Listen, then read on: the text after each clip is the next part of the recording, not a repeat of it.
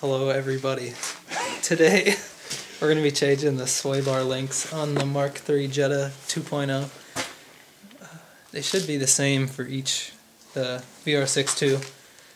But so I skipped ahead here and I already took the wheel off and I jacked the car up. And you're going to come down over here.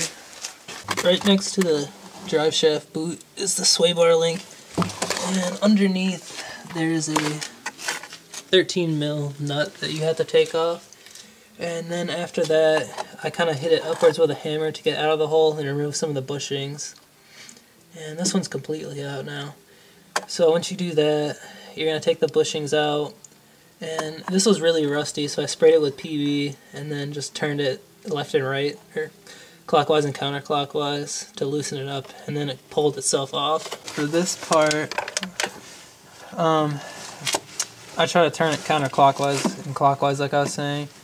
So I put a spud bar underneath it, and then you want to kind of pry down and towards the middle of the car, and then up a little, and it'll get it rotating.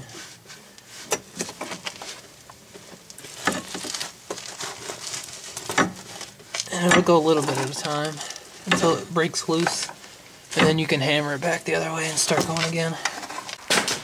Here we have the new sway bar link on the left and the old one on the right, and the center is kind of bigger on the right one because of how much wear and tear went through it, but it was still hard to get off because it was really rusty. But for the new one, I put grease on it. Inside the link and on the sway bar itself. If that's a bad idea, I'm sure someone will tell me in the comments, but you might want to spray the sway bar again with PB and then scratch it down with a metal brush, is what we did last time. What are you talking about, dude? Explain how we pry down. It's really simple. Yeah, put grease on. And then you gotta put a spud bar in your shock screws and ruin them. Can't hold the camera steady. I put a spud bar in the nuts of the strut and had it like spoon end outwards like this, so you could push it on flush. And then how do we push it forwards once it got over the hump there? It is super awkward mess. And oh yeah, I use my foot to hold metal pipe, and then another spud bar, keep hammering on it, I think, while someone else turns. It's gonna be a lot easier if you can take off the rotor and you want to do that, but it's possible to do it without. And then you just put the one bushing on and pull it to line it up with the hole, and then drop it. And then you're gonna have to do some prying to get it into the hole while you screw the nut on from the bottom. Alright, so we got real lucky here, and we're gonna be filming 2 videos, and it's gonna be how to get a lug nut broke off from a Jetta, which is not like a Ford where they would be part of the rotor. So the Jettas have threaded rotors. This one, we tightened it too tight and it snapped inside of the rotor. As you can see, the lug nut's in there. So we're headed to Walmart to get the tools, and we'll be back in a minute. Alright, here's the culprit. Just did a midnight Walmart run. Yep. So basically, you get your Black & Decker drill bits, and then you go to Walmart's tool section and you get your Black & Decker screw extractor. And you're going to drill a hole in the lug bolt, and then you're going to stick the screw extractor in there, and it's a reverse thread, so once you get started it's going to pull itself out. So we're going to pull the lug nut out, so hopefully the metal isn't too hard for these bits. These lug bolts are pretty hard metal, so if you have a torch it's probably going to make this a lot easier than using shitty drill bits, but we got it in this tiny little size too. Yeah, you kind of want to start with a small drill bit and then build up from there. But we got it in there, and just an adjustable wrench right now is pulling it out.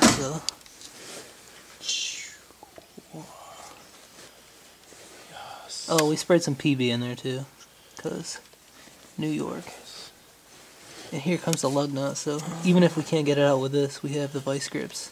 Oh, it's coming out, dude. It's coming out. Oh shit, dude. No fucking way. you probably do it like by hand. Dude, yeah. I feel so powerful. Yes. Yes.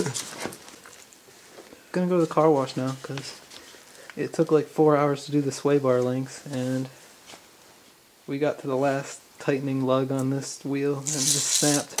Also, it's like 20 fucking degrees out. Oh yeah, it's like 2 in the morning. We went to Walmart at like 11, so we can finally have round 2 with this wheel. And Mike's gonna tighten them all again. No, dude. Unexpected video update. We were listening to music and I drained the battery, so we're going on like 2 o'clock now, so I'm gonna hook up the battery charger and we'll be out here in half an hour.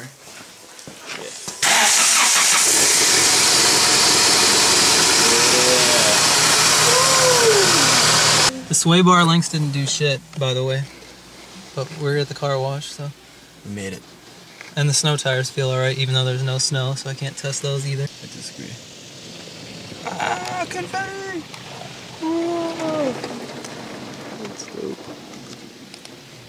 It's a good thing I changed my ignition coil, or this thing wouldn't start. I don't trust this on my car, like my fucking exhaust is gonna rip apart. Oh yeah, I didn't tell you, but it actually knocked this on my car. I'm kinda scared if the car's gonna start. Oh, because of water thing? Yeah, but... That'd be so funny, dude. No, it wouldn't.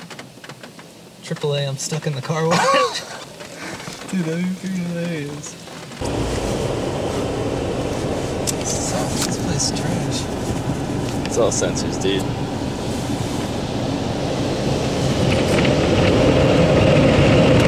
I don't like this. Fuck, man. Good, dude. Mm-hmm. The lens is so narrow. Yeah, we're gonna have to stand back.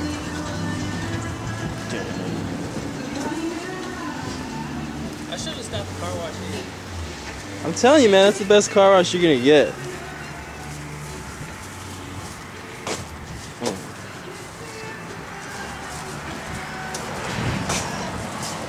Don't look at the rust. It's alright, I zoomed in your face.